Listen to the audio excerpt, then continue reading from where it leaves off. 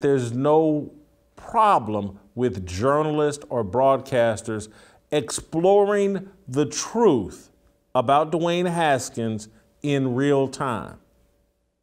And so this, oh my God, don't talk about the truth about Dwayne Haskins immediately after his death. Why not? It's never a bad time to discuss the truth.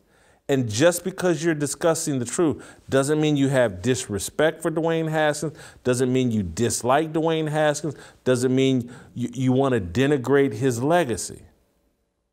It means you're attracted to the truth and you want to take his 24 years of life and learn as much from it as you can and apply it to your life or the life of a young person so that they don't make the same mistake.